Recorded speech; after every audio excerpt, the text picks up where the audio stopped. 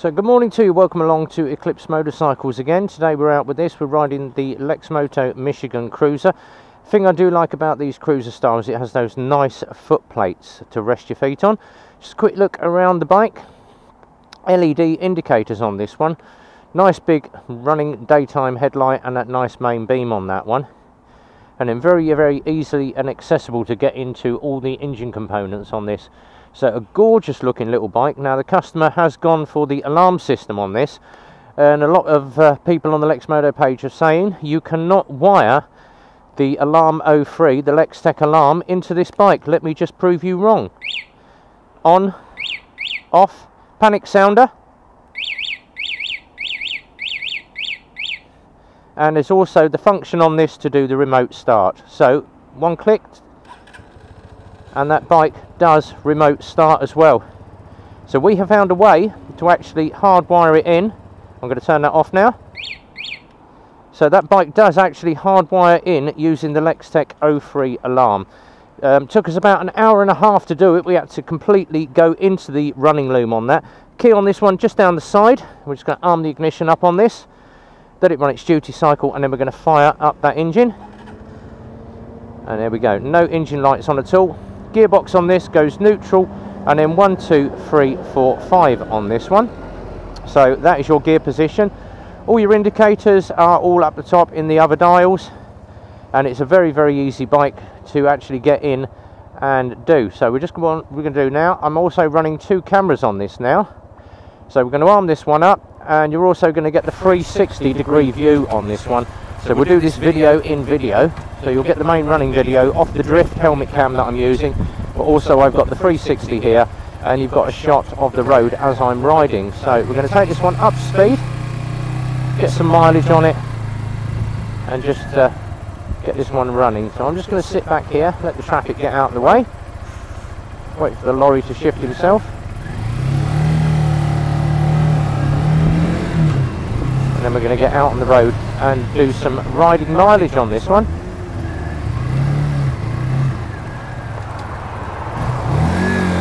So just pulling out the junction. Now obviously this one is going out to a female rider. This is going out to Anna. And obviously it was due out, it's actually going up today. But due to obviously having to get into that wiring, we've had to delay the handover twice now. And she did phone us last night and say, is it possible I could have my bike today? And I did say to her that it would all depend on if the senior technician, our diagnostics and electrical technician, could get the loom re-wrapped and get all the panels back on by the end of the day. And obviously I haven't done my ride mileage due to the fact that the strip down and actually wiring of that alarm took up most of his time, and obviously that delayed my handovers on this. So we're just going to come in on the back brake first, and I'm just going to use that combined braking system just to pull me through the box. So nice bit of combined braking on that. Brakes on this are very effective, and I do love the way of these high-rise bars. If you're watching it on the 360 camera, the seat is a very upright, laid-back cruiser style seating position. Seat on this is lovely and comfortable, and it's got just that little bit of tuck-in just around the back of the backside just to hold you on the seat. And the pillion position on this is very nice as well. So if you are taking 2 up on this, the pillion position on this is very nice. So we're going to take this out. We're going to put about 20 miles on the clock, and hopefully I should be given a call around lunchtime to say your bike is ready and you can come and collect it. So I think she's going to be a very overjoyed customer. Now obviously these Lextech alarms, there is a way to actually wire it in, but you do require a diagnostic engineer or an electrical technician to do that job. It's not just a simple plug and play on these bikes, like that you would get with the Titan scooters, where you've got a 9-pin block under the seat, alarm wire straight into it, straight onto the battery, job done. With this, it does require a hard wire of the electrical circuit, so that is a strip of the loom, get into all those circuits, soldered connections, don't just twist and seal them up, they're all soldered connections, all heat shrink and electrically sealed up, and then we re-wrap the loom on that. So obviously taking him a good hour and a half, I think around about hour and a half, 2 hours to do the loom on this one, but it is quite a long job to actually do the first wiring on this. And obviously, as you can see, I'm sat at 40, I'm being overtaken by 125s at the moment, but road test mileage, we test at 40 mile an hour.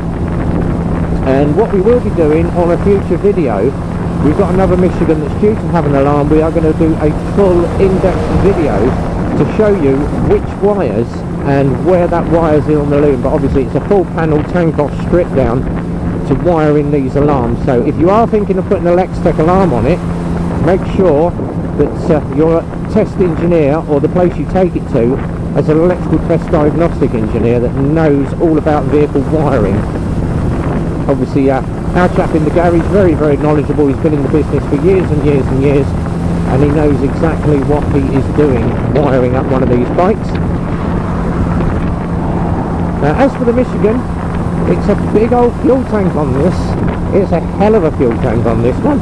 Don't actually know the capacity, but we've for normally for test mileage, as I say, we put about 8.5 litres in a bike. Now I'm 9 kilometres in at the moment, and I'm already flashing on 2 bars, and it did have half, so it's obviously levelled itself out on the tank. So I'd say it's a good 2.5 gallon tank on this one. But obviously check the figures on the Lexmoto page, check out your tank size, and just quick check of those mirrors, and a shoulder check behind me, hence numpty coming up the inside of me. That is the one thing we always say at junctions, make sure you do your shoulder checks, make sure you're aware of vehicles that are coming up from the behind, which is why I constantly tend to be watching my mirrors, especially on one of these little 125s. Obviously if I'm on my bigger bike, then it tends to be head down and just get on with the job. So just getting to the test mileage on, and I'm absolutely loving the riding position of this as well. Absolutely gorgeous little bike.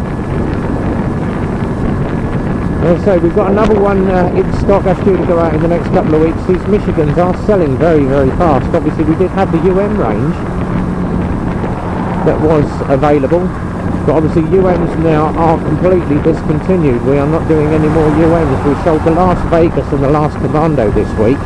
We still have a Sport, so if you're interested in a Sport and you want one of those, we've still got one of those available.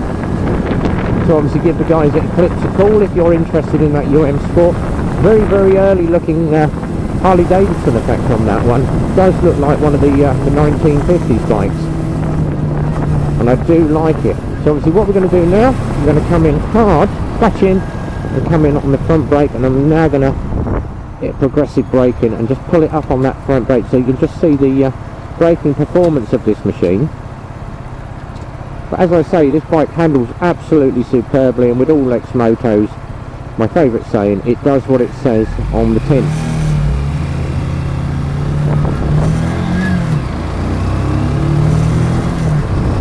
Just working through the gearbox, and then once again I'm just going to come in and a hard brake test on that front brake.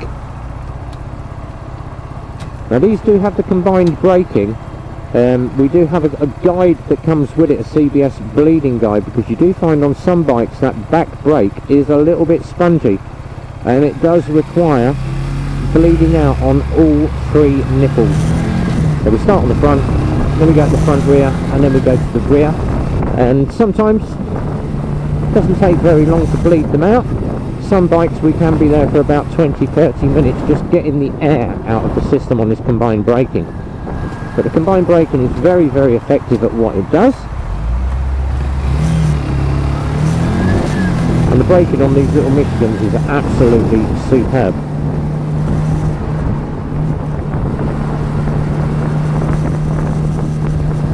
Obviously the road dried out a little bit from my ride test this morning when I got absolutely soaked.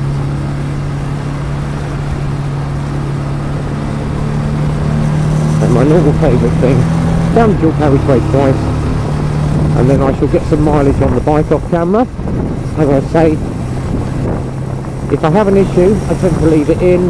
If I have no running issues at all I tend to skip out and then come back in when we do the urban town route.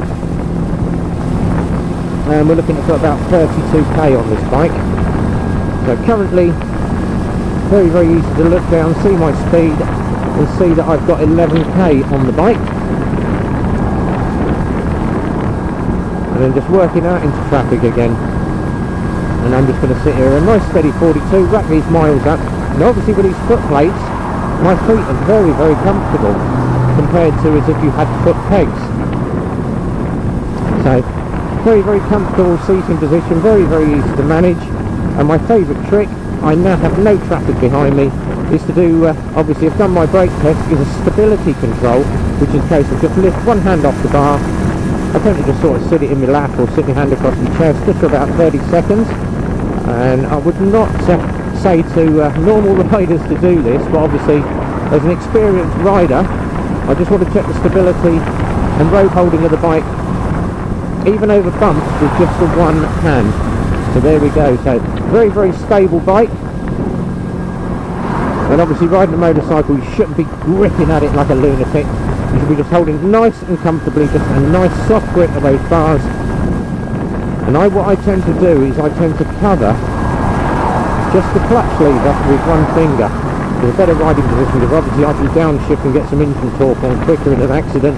And I've also got a finger that is just off to my left, off to my right should I say, just covering that brake pedal. So should the worst occur, I've got clutch and brake under one finger, and I can just lift the fingers and then just get to the other controls. But what I say at all times, just remember, if you are going to be making gestures at cars, if someone's cut you up, try to use the head, because if you have a car cut you up, for instance, on a dual carriageway, you go and give him that, you're instantly taking away your power, and you're also taking away your primary brake control. So whatever you do, don't go making hands off the bars gestures. Just a shake of the head does the job. And if you've seen some of my videos where I've actually been carved up by cars and had cars close to me, I just tend to be not an issue. Just cast it off as an numpty driver with an IQ of lower than 10. The only time that I tend to get slightly irate, and it tends to be on the big bike, is phone users on their car users on their phones, and that tends to be a flea in the ear from me. So currently sitting about 42 mile an hour, running this bike in for Anna. So what we're going to do now, we're going to edit out, get another little bit more of the mileage down the dual carriageway, the boring stuff, and then I'll come back in when we are back into the urban routes, and we'll finish the video off there. So I'll catch you guys in a while. So we're just heading back off the dual carriageway now, 28 kilometres in, just a few more to do, and the bike's ridden absolutely perfectly. Coming in on the rear brake this time. Obviously I have been doing my brake checks at all the roundabouts, and that combined braking system pulling up very, very well. So what we're going to do now is head in, put it around a few roundabouts in town, just try it out for obviously your town mileage as if you was riding normally, if you're out on your Saturday shopping trip.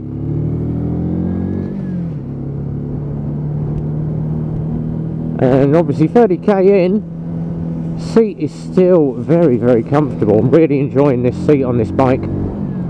Loving the high arm position. Obviously there's no ache off my shoulders with this riding position. It's a lot more comfortable than riding a sports bike, or a bar with a bike with lower bars. So it's Michigan, very, very comfortable for long distances, and they always say cruisers and tourers for long distances.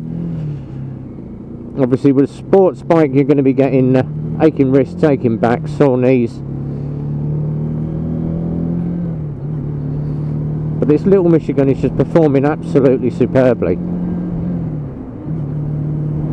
It's very easy to look down and see which gear I'm in, with that big nice shiny gear indicators all in front of me. So down to fourth, down to third, even sort of clutch in with no rev matching. It shifts through the box, very, very nice. So a lovely smooth gearbox on this Michigan, and it's the same with most of the Lexmotos. Once you've got used to that gearbox, it is very, very smooth to actually do anything.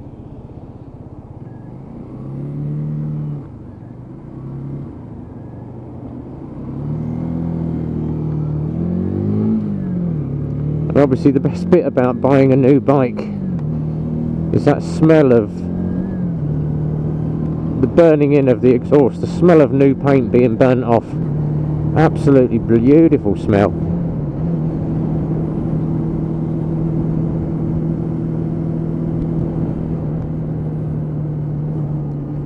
So what we're going to be doing, we're going to be heading back to the garage. 29 on the clock at the moment, so by the time we get back it's going to be about 31, 32, which is going to be the 20 miles that we put in on the bike. And you can see in the car in front, that nice daytime running light is very, very bright on that car in front of me. If I just move around a bit, so you can see, you'll probably be able to get this better on the 360 camera, but it is a very, very bright daytime running light on this one.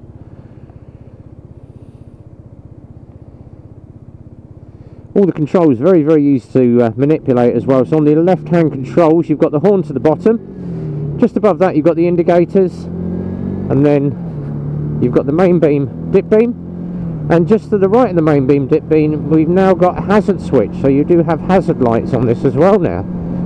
On the left hand controls you've got your start button to the bottom. Obviously your running lights are on there and your daytime, full daytime lights, but obviously because it's a Euro 4 bike, doesn't make the slightest bit of difference.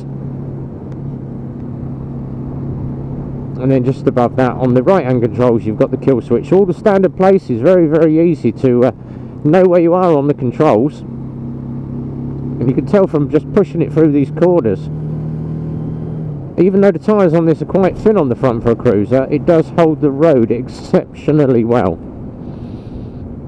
So this one's going out to Anna, and should be giving her a call when I get back to the garage to say this bike is absolutely perfect, rides like a dream, come and get your bike, it's got the alarm on it.